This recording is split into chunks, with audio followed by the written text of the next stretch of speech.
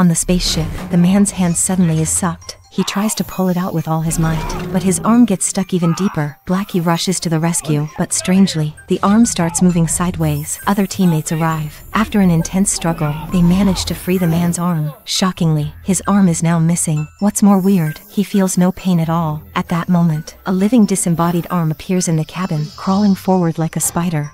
That's my fucking arm. The astronauts hastily place the arm in a glass case to examine it closely. To their surprise, the arm seems to want to write something. They quickly grab a pen and watch in amazement as the severed hand begins to write. The astronauts decide to go to the morgue and perform an autopsy on the body to figure out what the heck is going on.